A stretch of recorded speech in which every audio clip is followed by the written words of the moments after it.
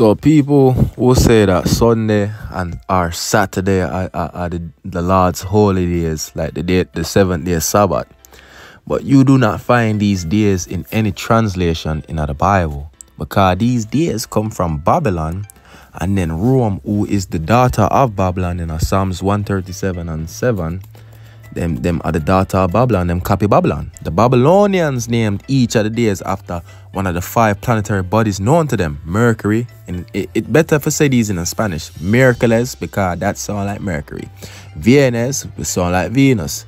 Martinus, that sound like Mars. And then Julio, and then Izimi, so on and so forth. So the Babylonians make up the weak thing that we follow. And then the Romans make it go global. But in the book of the Bible, right, the Holy Book, Ecclesiastes 43 and 7, from the moon is the sign of feast. I like that decreases in our perfection. So the moon, not the Roman calendar, not the Babylon calendar, is the way you see when it is a feast day. What is hard about this? Watch this. Now we are going to go into what the feast days are. Leviticus 23 and 2. Speak unto the children of Israel and say unto them concerning the feast of the Lord, which ye shall proclaim to be holy convocation. Even these are my feasts. Verse feast right here. 6 days shall work be done, but the 7th day is the Sabbath of rest. Right, the 7th day in the moon cycle. An holy convocation, ye shall do no work therein. It is the Sabbath of the Lord in all your dwellings. So this is a feast day. Always this feast day determined from the moon is the sign of the feast. I like that decrease it in her perfection. You can't break the scripture. Find me Saturday or Sunday in the Bible. I will pay you $100 billion. See this? The moon, the new moon is when it crescent on the right side.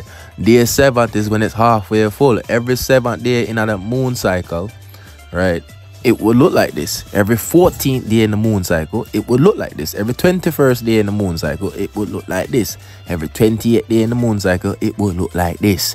This is the calendar of God. This never fail, right?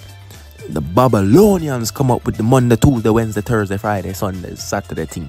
And the Romans revise it. All right, the Bible speaks for itself, man. The Bible speaks for itself. From the moon is the sign of the feast.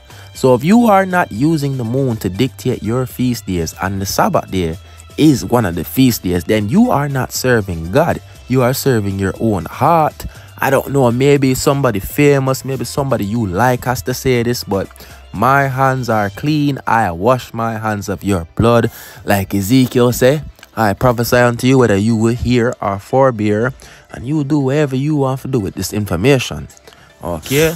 But don't ever say in front of me that Saturday or Sunday are the Sabbath day. Where is Monday in the Bible? Where is Tuesday in the Bible? Find me these days in the Bible, brother. Find me these days, and $100 billion for you.